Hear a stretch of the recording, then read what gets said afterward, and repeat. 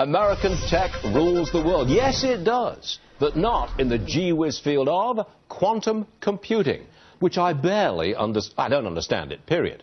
So who better to spell it out for me and explain than Michio Kaku, physics professor extraordinaire and the author of that book, The Future of Humanity. Professor, welcome to the program. Glad to be on the show again. Just treat me as a Commodore Garden idiot, please, and explain what is quantum computing.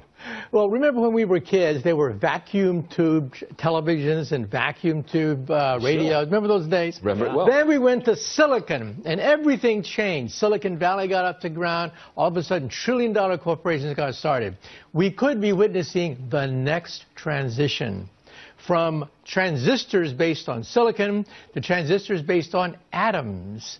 So the Pentagon already is raising the alarm bells, saying there's going to be a quantum gap, like the missile gap of the 1960s. So it's just quantum computing is just the manipulation of individual atoms? That's it? That's right. In other words, silicon, like, for example, in your Pentium chip, has a layer about 20 atoms across. That's how small transistors are getting.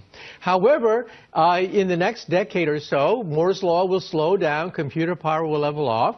And we're going to go to the next transition, which could be molecular computers, optical computers, or quantum computers. We're going to enter the post-silicon era. Like today, we are in the post-vacuum tube era.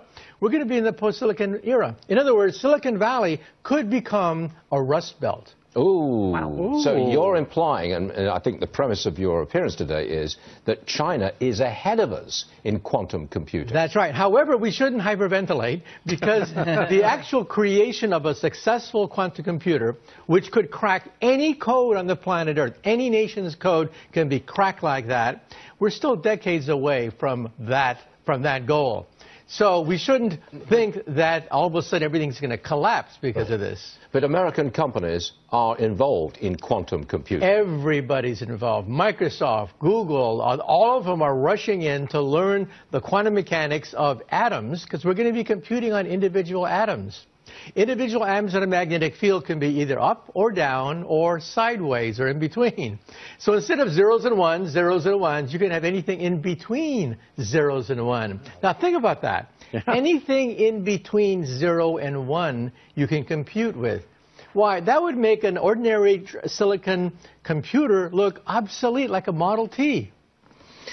Can you find the password for my Gmail account on my phone? Because I'm having trouble. A quantum computer will break any password, any code. This is why the CIA and the NSA have had study groups. We know this because, of course, these documents have been leaked. Yeah, right. So we know that the CIA and the NSA have looked into it, and they say that it's still decades away. However, we got to get into it now, before other nations get there first. I'm sure we will, because there's surely profit involved. Professor, thank you so much for joining us. I think I understand.